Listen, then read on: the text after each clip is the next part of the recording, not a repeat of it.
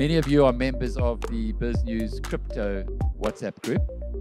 And in the WhatsApp group, Stafford is the guiding light, the spiritual father, if you like.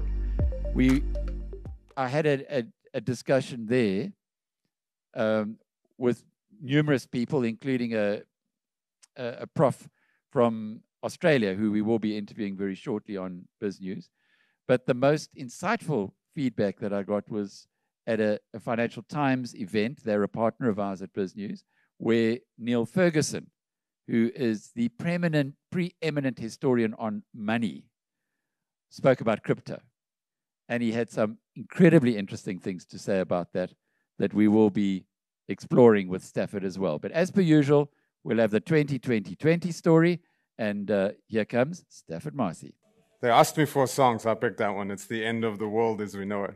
I think it is. Ever since ChatGPT has been on the scene, I've been extremely busy, and I've been doing more and more of these types of engagements, but kind of behind closed doors.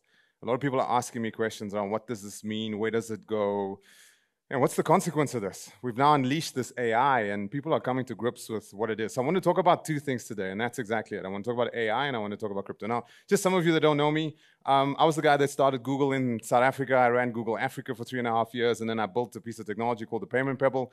It became something that we took global. Essentially, my understanding of the banking fabric is what I'm bragging about right now. So when I do talk about Bitcoin, it's not just as a technologist, but it is as a technologist that built technology on banking fabric. So I have a very innate, organic understanding of how banks work. And what I want to do is give you a purview of Bitcoin from that perspective. Now, I have shared what is Bitcoin, and I think it was 2 BNCs ago. I got up and I said, hey, everyone, Bitcoin, Bitcoin, Bitcoin. And I looked, and I think I'm 43% up from a portfolio perspective from the first time I mentioned it. So for those of you that bought and kept and hodled, you should be 43% up where you are today, based upon the price point today. So I'm also on the board of the CSIR. I'm on the board of Discovery Bank, and I lecture at some of those business schools. Again, my lectures are all about where's technology going, the executive MBA program, and it's the leaders that are emerging asking, what's going on? A lot of people want to know not what it is, but what's its consequence, what's its inference, and what should we be looking out for? Now, one of the things I want to just contextualize today is this entire talk is going to be about, I have a worry lens. I'm very concerned about South Africa, and I'm not concerned about South Africa from an understanding economically as an economist to look at it. I look at it as a technologist. Because when I look at these emerging technologies, what I see happening in South Africa is a narrative that is so different from the narrative that's happening anywhere else in the world. In fact, the Northern Hemisphere narrative is all about AI. It's about, I get onto phone calls, I get engaged in international discussions, and then when I come back to South Africa and I listen on the radio, I listen to politicians bickering about load shedding, and we're falling behind. I'm very, very concerned about South Africa because we are so worried about just keeping water and lights going, where the rest of the world is looking at artificial intelligence in a way that we can't even comprehend right now. And that's very, very concerning. So our leaders are just not understanding the impact of things. And these things could disintermediate our country. These things could have an impact on us where I have it in the slide here, but I'll just say it now. I think South Africa's challenge is not going to be exploitation. I think South Africa's challenge will be irrelevance. And that's a very, very scary thing. Now, yes, we have commodities, etc., but from a workforce, a labor perspective, a human capital perspective, I'm very concerned about us. Okay, and I'll go through that in a little bit more detail. So let's jump into it. Now, I have a lot of slides, so please keep up. So those of you that are tired, just frisk yourselves up. We're going to go through a lot of slides. I need to get a lot of things over to you. And we're going to do 30-20-10 today, not 20-20-20. That's what they said. Okay, let's jump in it. Okay, so look, the news is big. We saw ChatGPT. If you haven't played with ChatGPT, get it, look at it. It's incredible. That's a large language model. It gives you the ability to interact with it as though you're speaking to another human being. It's profound. We've never seen anything like it. And Alex, completely correct. When they saw it in Davos, it is like it was in the mid-90s to the late 90s when we finally had the browser that gave the internet infrastructure a user interface. When the browser came along, we finally could engage with this thing that all the technologists were talking about, right? We always used to say, the internet's going to be big, the internet's going to be big, but then we'd get on stage and we'd have a mouse, a keyboard, we'd have a driver, we'd put software into it, it'd make loud noises, it would scream, a video would take 3-4 weeks to download, and we'd say, this is going to change mankind. And all of you sitting in the audience going, no, it's not. It's crap, right? I don't see, you need a computer science degree. And then the browser came along, and then the browser redefined it because now suddenly you had a user application that could access these arcane protocols at the bottom. ChatGPT does this for artificial intelligence. We've always spoken about AI. We said how big AI is going to be. We talked about human-machine symbiosis, and suddenly the browser for AI is here, which means you and I can engage with it in a very simplistic way. We can ask it questions, but questions that are very, very intricate. In fact, there's now a job. You can go and get hired as a ChatGPT prompt engineer, where you understand how to access these things. Leaders in your business, AI changes everything. If you want to know what the next 100,000 unicorns are going to look like, take any idea in the world and add AI. And when I was standing at the back there, I looked at my Twitter profile. Sam Altman, the CEO of OpenAI, he just announced 2-3 hours ago that OpenAI, ChatGPT, is now available to any business out there through an interface, and I'll talk about that in a second, for $2 per million tokens. A token is 4 characters, 4 or 5 English characters. So you can get AI that powerful, trained for you on your data set, etc., and it will start leveraging things and unearthing things in your business that you previously would never have imagined existed. Okay, and another one is Bitcoin. I didn't hear this gentleman speak once about Bitcoin. I was very surprised.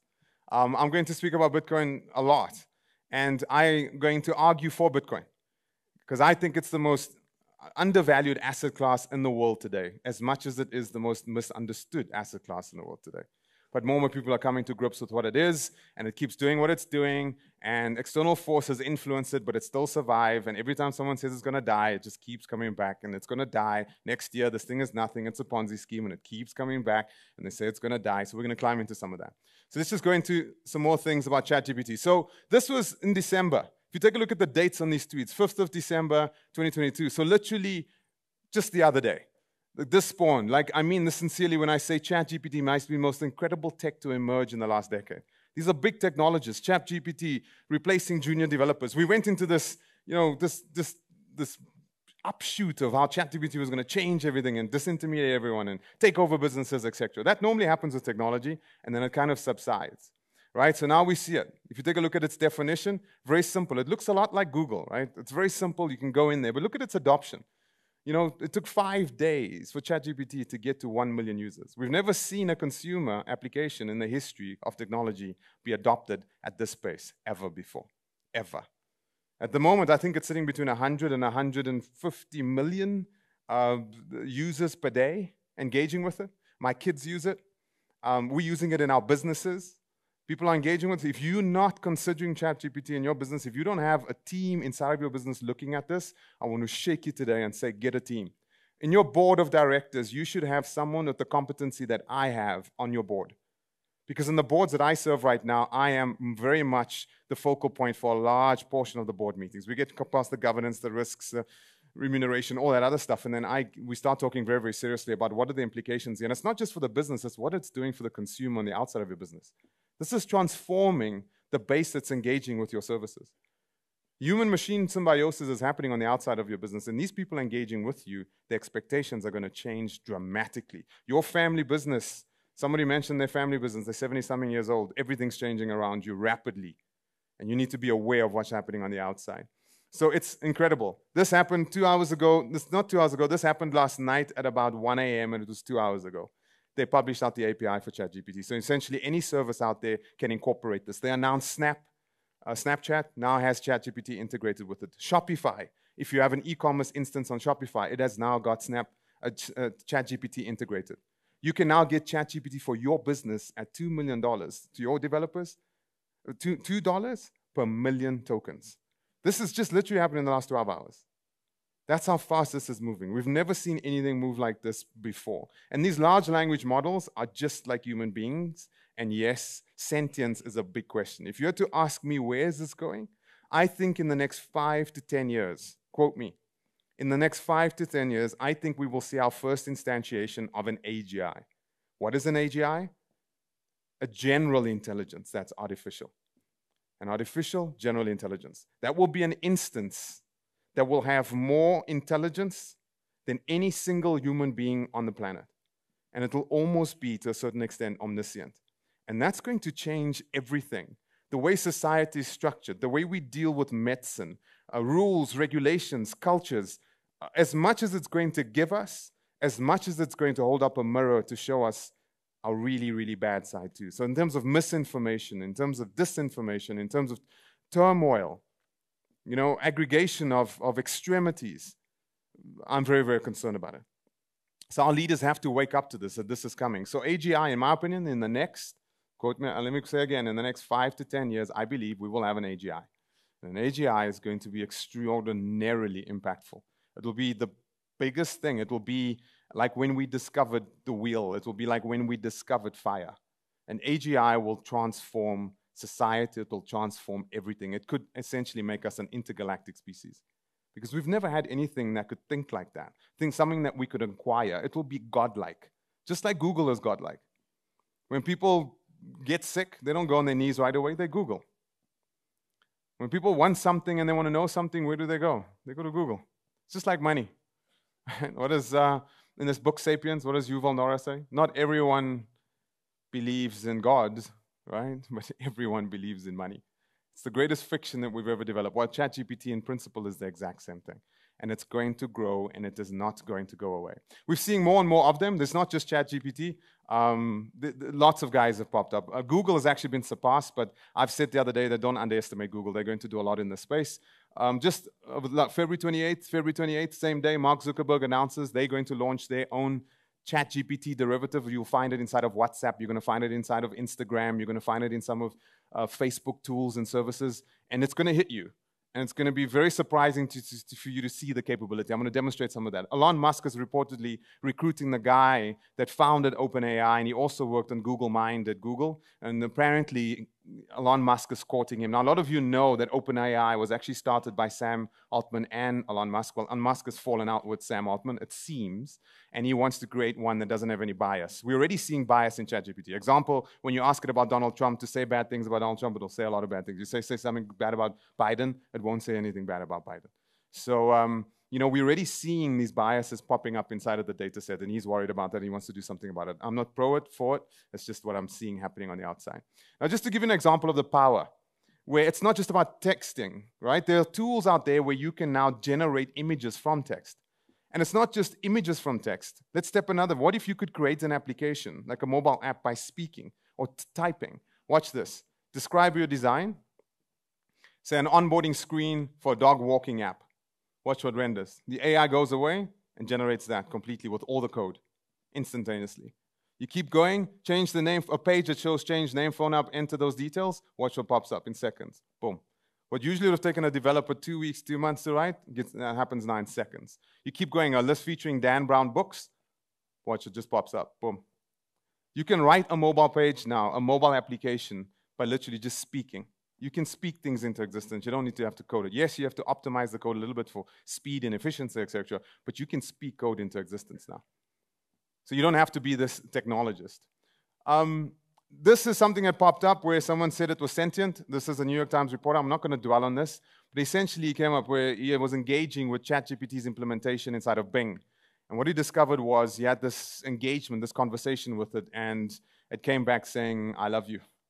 Right? And it was trying to convince him that his marriage wasn't working and that he actually loved it.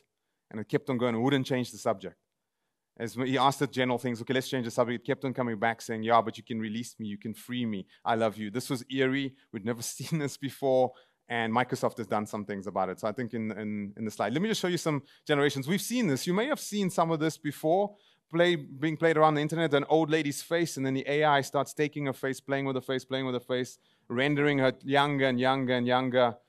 And it's uncanny. You can go to TikTok today and you can get a filter where it will show you the younger version of yourself. When you look at it, I did it the other day with my kids. It's extraordinary. People cry because they see themselves when they were 15, 16-year-olds and they can't believe they're having that experience. It's extraordinary.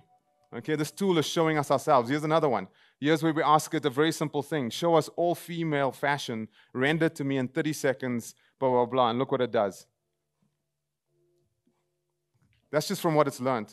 And a single sentence. Show me all female fashion, render a single female over the last, for the last 50 to 60 years and render it within 30 seconds and watch what it does. This is extraordinary power.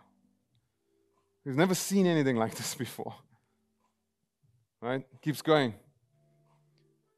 Okay, now that's amazing. It's transformative. But now it's taken more steps. I'm going to tell you about more and more the steps that it's taken. This was a picture where someone wrote a paper saying the state of computer vision here, we are really, really far away. This was happening in 2012. And this was a picture of Obama, and the lady argued in this picture that an AI could never understand what was happening in that picture, could never understand the emotions that were articulating in the, could never understand the nuance of it, that the president was doing this and it was funny, and people in the background, which made it even more funny. She argued that an AI could never really do this. Well, here we go. Microsoft announced yesterday, it's called Cosmos-1. And it has the ability, it's an AI that can see into video and it can see into pictures contextually. So notice their question, explain this photo, why is this photo funny? The cat is wearing a mask that gives the cat a smile. That's why it's funny. Why did the little boy cry? Answer, because he fell off his scooter. What is the hairstyle of the blonde called? It's a ponytail. It's extraordinary. It can now see contextually. So I'll go back to my point. An artificial general intelligence is in our purview shortly. When I say shortly, in the next 5 to 10 years, because we are feeding everything that we need to feed into it, so it truly, truly comprehends who we are, contextually. And we argue that this could never be possible because we creative, and no, it's going to go for the labor, it's going to go for the factory worker, the automation. Well, guess what AI is coming at right now? Creativity, human creativity, the stuff that we're supposed to be good at, right? The stuff that we're supposed to be, that's our domain. Well, it's jumping into that domain and that's understanding it. Take a look at that question. Which studio created the character? Just to shows you, and from an evolutionary perspective, how it learns. I'm not going to go into the details of it. Passes an IQ test, a visual IQ test, not just an IQ test. Remember, it did like a business degree, an MBA, and then I did like an IQ test. Now it's doing a visual IQ test. That's extraordinary. I mean, that's just this happened literally in the last couple of days. Okay, you keep going, like, what is in the picture? Sausage roll. How do you cook it? A sausage roll is cooked this way. Can I put cheese in the dish? Sure. What kind of animal? It's a zebra. Where do they live? In Africa. What's in this picture? Screenshot of Windows. I'd like to restart my computer. What button should I click? It's contextual. Now, as a technologist, every time I engage with these things, it's goosebump stuff. Stuff I've never seen before. It's stuff that's not supposed to be here yet. The future is already here, just unevenly distributed. Okay, now what can you do with it? You can train these chatbots. You can do beautiful things on it. You can create e-commerce injections on it. You can engage from a language perspective. It can translate pretty much anything on your business to any other language. You can open up your business to engage from a communication perspective to pretty much anyone in the world right now. Visually, contextually, verbally, audibly. This is profound. It changes everything. Okay, now the key thing here that I want to point out here is this multimodal. It's not called an LLM. Cosmos is based on what they call an MLLM. It's a modal large language model, which means it can flick into different modes. I'm not going to get technical on you. Just click. It can be auditory. It can be visual. It can be prompted on a text basis. And it's our step towards modeling ourselves and having an AGI. Now, if you don't know what an AGI is, the first time you're listening to someone talk to you about an AGI, go Google what an AGI is. And then go ask ChatGPT about an AGI. Ask it, what's the benefits of an AGI to mankind and what's the downside? Now, let me just show you what this can do from a co-piloting perspective. Microsoft announced this and they actually demonstrated this. You can go into like Gap. You can read Gap's earnings report and you can click on a button and say, make this simple for me. I don't understand this. So Magnus Eisted gave me this long document about an analysis and boom, give me the key takeaways and it'll render the key takeaways.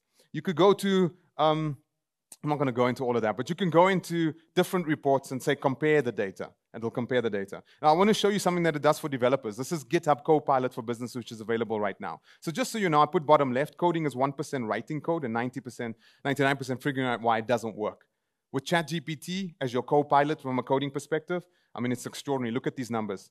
You can code 55% faster. For you, you can hire a junior developer in your business and literally within 3 to 6 months, they have the same capability that a developer has between 5 and 7 years of experience. This is extraordinary, the power that you can suddenly inject into your business. Now, key in the wording there, GitHub Copilot builds the power of generative AI into an editor extension. It works with code and natural language prompts to offer multiple suggestions that can quickly be accepted or rejected. And it learns, this is the key sentence there, it learns alongside developers to adapt to individual coding styles and conventions. It learns how you code, and it starts coding like you should be coding. That is extraordinary. So it's not just a tool, a piece of technology, it actually understands who you are.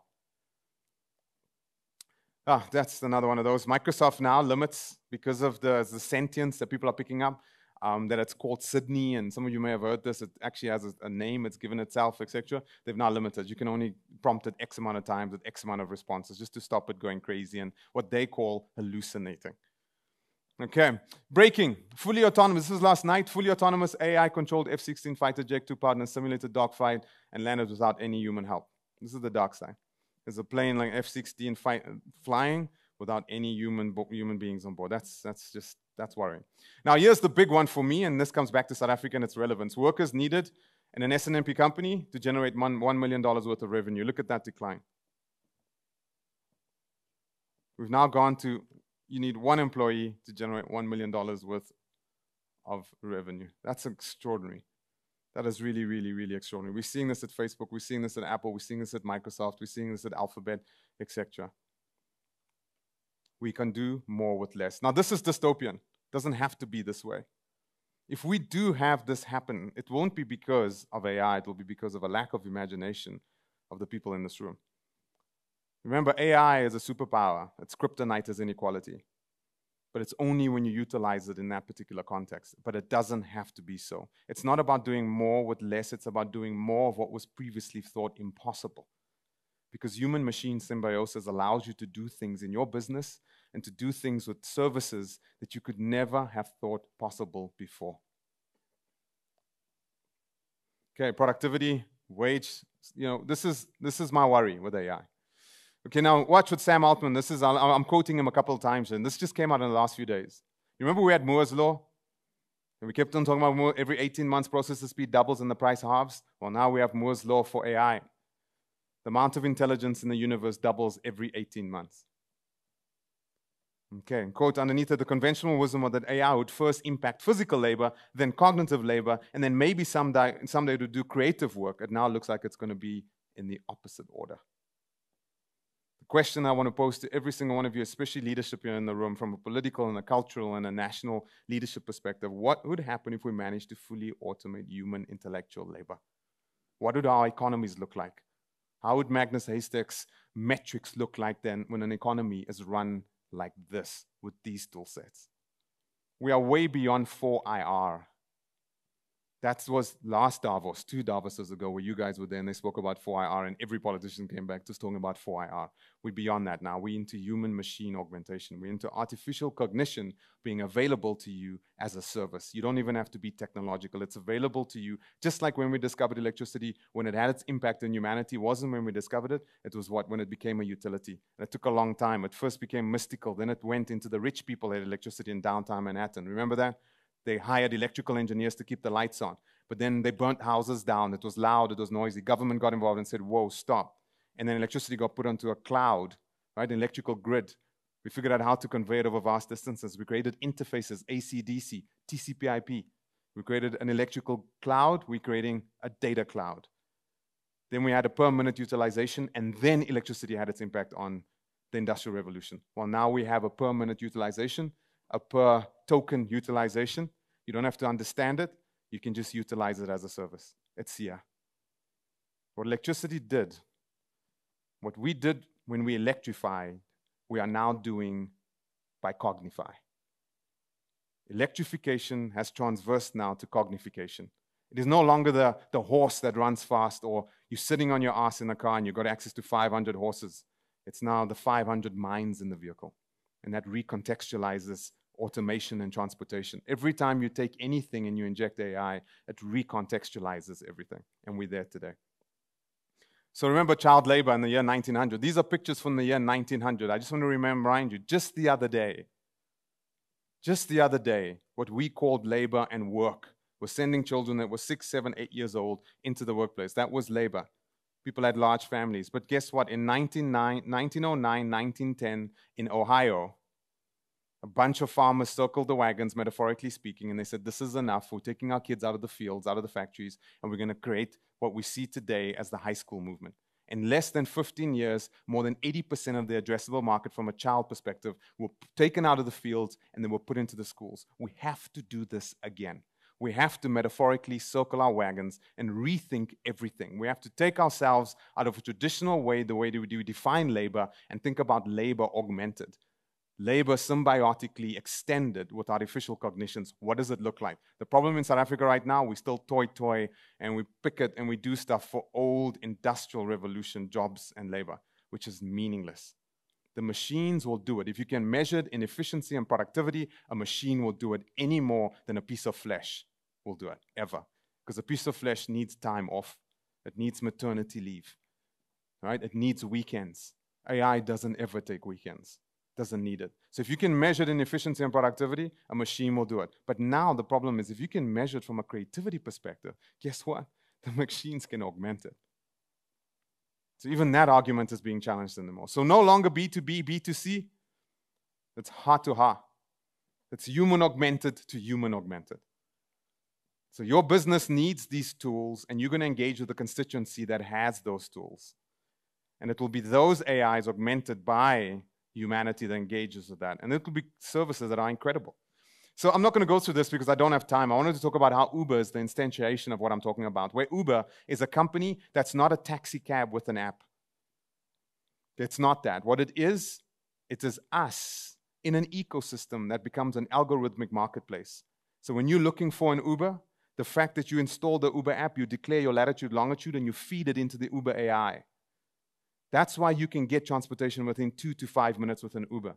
And that's why sometimes you see the prices more expensive. Why? Because the AI knows the density of cabs relative to the predicted demand. It pushes up the price. And as the cabs start their engines, the surge pricing collapses back down. And nobody inside of Uber understands how that works. But it works.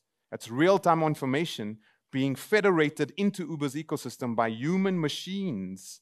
Human-machine symbiosis, federated into that, not creating a platform business. We no longer care about a platform business. It's now an algorithmic marketplace. And when you create an algorithmic marketplace, you create a service that was previously unimagined. To go to any city in the world and open up an application and get a particular service, that was not a taxi cab with an app. If you're thinking like that, that's the old style way of thinking. You've got to think like this.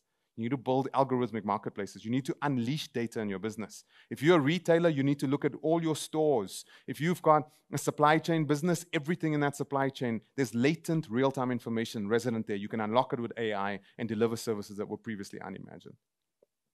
I'm not going to go into this, but you know, this was one that I gave Adrian Gore, by the way. I told him how healthcare was going to be changed with AI. I told him that in the future, we're not going to have more doctors. We may have some specialists. But what we will see is hundreds of thousands of nurses augmented with artificial cognition, showing up to your house in a predictive way before you even asked it, ringing the bell and saying you need to take this. Because based upon the AI's disparate integration of all your steps walked, your heart rate, your sleeping patterns, your location, all of that data, based upon your DNA and your genetics, you need to be doing this right now. And if you don't do this right now, then you don't get this. And Adrian Gore is going to give you the lower discovery plan, and then the lower discovery plan, he's going to kick you out because his AI is going to say you don't feature. Okay, let's keep going. ICNP breakdown. Okay, I'm going to jump over this because it says I've got very little time. I'm still on, that says 20 minutes, but I'm on a 30-minute ticker. Is that 30 minutes? Okay, cool. So I'm going to do the Bitcoin. Let's jump from this. I hate this prompt. Okay, so coming back, I'm going to argue against Magnus and in terms of property, etc. I'm argue for Bitcoin. I think Bitcoin is the most undervalued asset class in the entire world. I think it's the only place where you can put your money right now for the next 20 to 30 years and predictively know that it will grow. It will grow. If you are patient, no one's ever lost money putting it into Bitcoin for 4 years or more. It is the only deflationary asset that we have in the entire world. Every time a block is mined and it issues out its portion of the 21 million, a fixed supply, and every 4 years, that's halved. We have our halving happening next year. What does that mean? Right now, Bitcoin has a leak of 1.8%. It matches gold. Gold is between 1.8 and 2% per year. We have more gold in the world. Bitcoin right now sitting at 1.8. Next year, it goes down to half that. Zero, yeah, there you go. And then another 4 years thereafter, half that. It's deflationary, and it's mathematical. And no government, no authoritarian regime, and it's immutable. And you can carry a Bitcoin in your brain. Okay, let's keep going. The world is, let's take a look at this is the store value from inception. I want to play this graph quickly. Watch this. Just from 2016. How Bitcoin compares to the S&P 500, US real estate, gold, dollar, Turkish lira, Argentina peso. Message here that whoops them all. And it will continue to do this. Okay, let me jump to this. Why? As an asset, let's compare it. Value in the world today. Bitcoin sits there. Scarce asset, increased scarcity early. Okay, you got equities, you got scarce asset, gold, land, art, collectibles.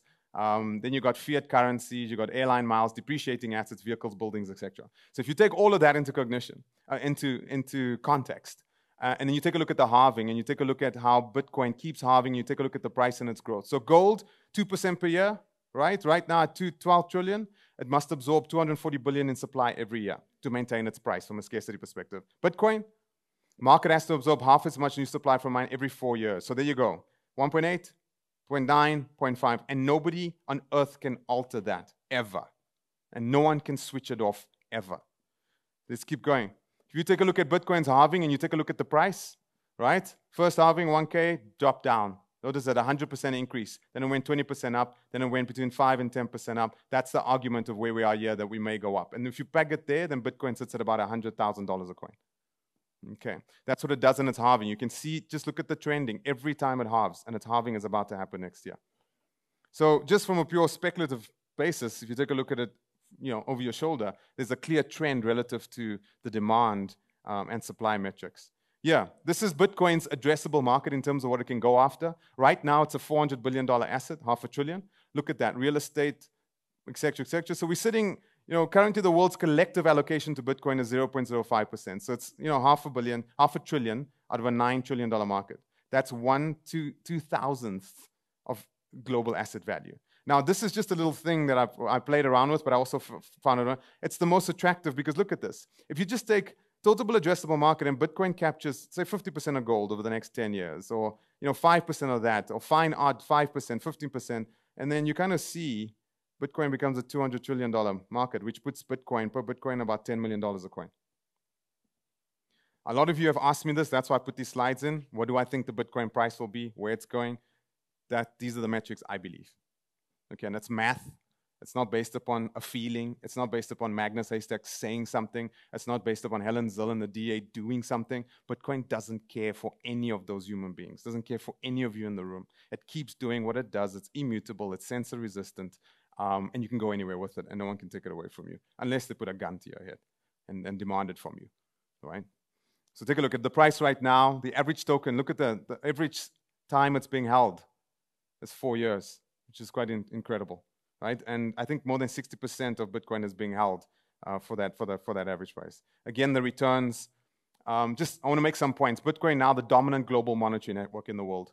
Take a look at the transfer volumes. Just that was in 22. This is a dated slide. I think we above that. We above from a forecast perspective for 2023. Surpasses Visa and market cap. I know you're all looking at this guy and you all want to ask me questions about FTX and SBF because at dinners you were asking me about it. Yes, this is a Ponzi scheme guy. This is pure fraud. This is not Bitcoin. I do not believe in anything outside of Bitcoin. I don't believe in Ethereum. I believe those other things are unregulated securities. Bitcoin is the only commodity. The only reason we haven't seen all that capital cascade into Bitcoin today is just because of regulatory frameworks that the SEC in the United States, everyone's looking at them at the moment, and they're saying all the right things. So this, I just want to show you some $350 million transferred in an unknown wallet. The fee was 94 cents. Bitcoin carbon emissions, this comes up all the time. More than, I think 55% of Bitcoin mining in the world now is renewable energy. And that's probably why Charlie Munger hates it, because Bitcoin and all the oil and fracking guys in Texas, the Bitcoin miners are taking a lot of that excess methane and burning it, and Munger and the guys have those peaky tower things that generate peaky power generating units, and there seems to be a conspiracy theory that that's why they don't like Bitcoin, because of that. Let's keep going. So I just want to show you some. SEC Gainsler says Bitcoin is not a security. Notice up there, CTC Chairman Bowman snubs Ethereum, claims Bitcoin is the only commodity. They are making more and more noise that Bitcoin is a commodity. It's the only commodity. Why? It doesn't have a head office. It doesn't have a CEO. The code changes. It's not like Ethereum. Everyone says, I have Bitcoin and I have Ethereum. And that's good luck for you. That's trading. But Ethereum has a CEO. It's got Vitalik and his boys. Proof of stake. They went away from proof of work. They changed the algorithms, etc. That means it's an unregulated security. And you investing in something where they haven't disclosed what they need to disclose so you can make an informed decision as an investor. Let's keep going. Crypto lawyers they're going nuts. The crypto maniacs are going nuts right now. But look here, what it says. We claimed in a recent interview that every crypto standard except Bitcoin is a security that falls under its jurisdiction. Chairman Genza claimed everything other than Bitcoin falls under the agent's remit. Who said it's not the case with Bitcoin. It's very, very clear that the guardrails that's stopping institutional money from cascading in, where all that money lies in that $900 trillion market. The only reason it hasn't cascaded in, it's not because people don't want to get in, it's because they don't know what the regulatory frameworks are to get in. And it's going to happen. Steph, I believe, yeah. Steph, you're way over. Am I way over? Way okay. over. I'm going to stop there. Thanks. Thank you. Thank you. All right.